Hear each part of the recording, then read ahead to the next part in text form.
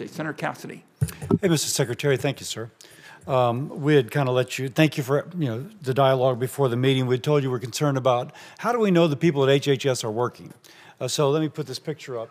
This is a picture taken at 10:40 a.m. last Monday at an HHS headquarters. It's like empty. And then we could have pictures of other parking lots that are similarly empty. Wow, the building's empty. If there's no cars, the building's empty. So we just appropriated $3 billion. Well, first, tell me this, please. Can you give a breakdown of how many full-time employees are at their desk in one of these buildings every day?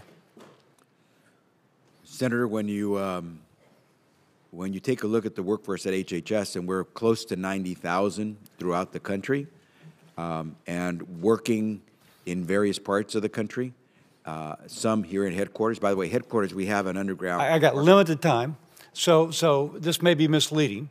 So tell me, of what percent of the employees are at their desk, full-time employees are at the desk on any given day? And I don't mean to be rude, it's just so limited time. No, and I appreciate that. And our folks are working full-time. No, but how many are at their desk as opposed to being at home or someplace else, a coffee shop or whatever? Yeah, what we make sure we care about is that they're performing and they're delivering, and that's why. Well, that's not really answering my question, because I know the best practices now in many industries is to bring people back in.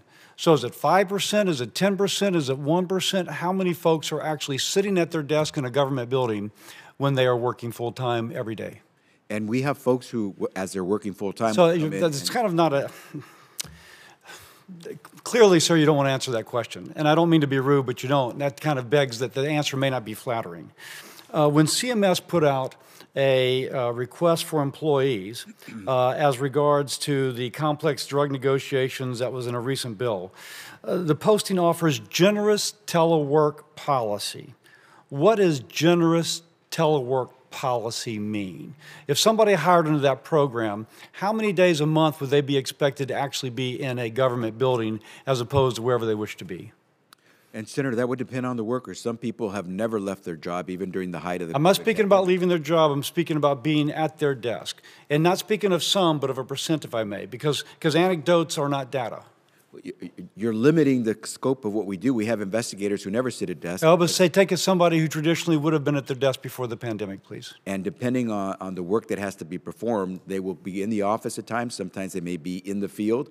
But what's Can I ask just for the record, because obviously it doesn't seem, Mr. Secretary, you're prepared to answer that question. But for the record, can you give us a percent of the actual workers who are full-time, who would be expected to be at their desk, not an inspector in Louisiana, but someone else, if you can give it that for the record? We can follow up, Senator. Can the agency provide us VPN data or some other measure of accountability that shows that the people truly are working from home? We can certainly show you that they're performing. The fact that 700 million shots have gone into the arms of Americans. But do you have that VPN data? Because initially when the pandemic started, we saw VPN data that showed a double-digit number of employees were not turning on their VPN every day. And so it suggested they were not accessing emails, for example. So is that data still being collected? If so, can you share those results? I could try to get back to you on that. Now, if you live in the D.C. area, you get a work differential. So you get a little bit more. Your cost of living is more. So is someone who is in this building with an empty parking lot, is someone in that building not knowing where they are currently working, are they still getting a cost of living adjustment as if they are working in Washington, D.C.? Yeah, first I have to tell you, Senator, that is not the headquarters of the HHS, of the Department of HHS. It is CMS headquarters. Oh, okay. So what we can get back to you on is someone working. As I said, we have been coming in, day out. But performing day in, day out. But let's assume that, because I've heard from people within the agency that in reality people are only required to come in one day out of a month. And this has been something we've heard from CDC along those lines, but I've also heard from somebody who's working at CMS. Now, I assume that you have a global policy because you have the same union negotiating for all of HHS. So, it seems to me as if it's going to be the same policy wherever you are. So my question is, if you are working from home consistently, and originally you were based in D.C., are you still getting a cost of living adjustment even though we frankly don't know where you might be flying in one day a month but living in West Virginia? Again, Senator, I'm not familiar with this statistic that you're throwing out that says. But is there a cost of living adjustment for people who are taking advantage of generous telework? There is certainly a cost of living adjustment for folks who work in high-cost areas. Even if they are teleworking?